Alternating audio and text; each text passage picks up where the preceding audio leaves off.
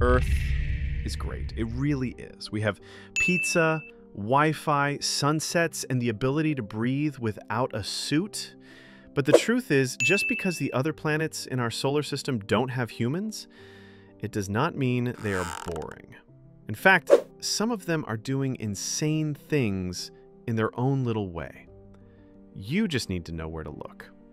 Let me prove it. Let's start our trip at the very beginning. Mercury. Mercury is the closest planet to the Sun, and it is basically a burnt rock hurtling through space.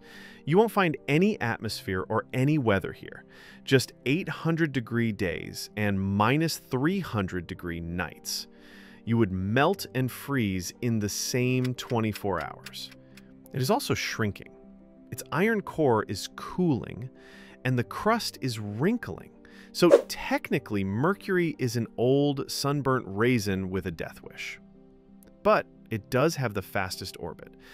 One Mercury year is just 88 Earth days, which means the quickest lap in the system. Next up, we are at Venus, which is the drama queen of the solar system. Venus is the second planet from the Sun, but don't let her beautiful golden glow fool you. This place is a pressure cooker. The atmosphere is 96% carbon dioxide, and the surface is hot enough to melt lead. If Earth is a spa day, Venus is a cremation chamber. It rains acid here. The clouds are made of sulfuric acid, and the pressure is so intense it would crush a human like a tin can. And yet, scientists think Venus might have once been Earth-like, that there were oceans, clouds, all that. Then something went very wrong. Then we reach Earth. Home, sweet home. The only planet we know of with life. Here we have balanced temperature, breathable air, magnetic field, water, tectonic plates.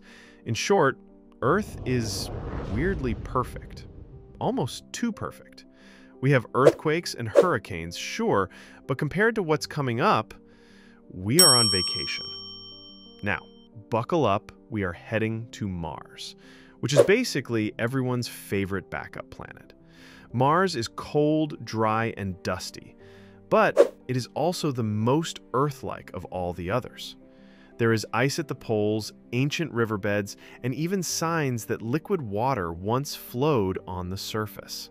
The atmosphere is super thin, mostly carbon dioxide, but if you brought a spacesuit and a shovel, you would find frozen water just under the surface. Also, it has the tallest mountain in the solar system, which is Olympus Mons, 3 times taller than Mount Everest. So, yes, no oxygen, but great for hiking. Moving on to Jupiter. Jupiter is so massive, you could fit every other planet inside it twice. It is not solid, it is a gas giant, mostly hydrogen and helium. That giant red storm on its face is actually a hurricane. The show-off. We all know Saturn for its stunning rings, which are made of ice, rock, and dust, but Saturn is more than just pretty. Like Jupiter, it is a gas giant with wild storms and dozens of moons. It has over 140 that have been confirmed.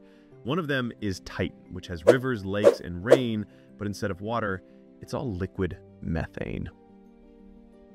Our next stop is Uranus. The most interesting thing about this planet is that Uranus spins on its side. It rolls around the sun like a lopsided beach ball.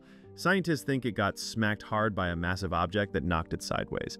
It is an ice giant made of water, methane, and ammonia, giving it that pale blue color. Its atmosphere is calm on the outside, but deep below it is believed to rain diamonds. Yes, actual diamonds. And before you decide to go mining, it is minus 370 degrees Fahrenheit, and there is nowhere to stand, so cancel your trip right now. Now we visit Neptune, the edgelord of the system. Neptune is the farthest planet from the Sun, and it is dark, cold, and violent. Winds here are the fastest in the solar system that sometimes reach 1,200 miles per hour. That's faster than the speed of sound.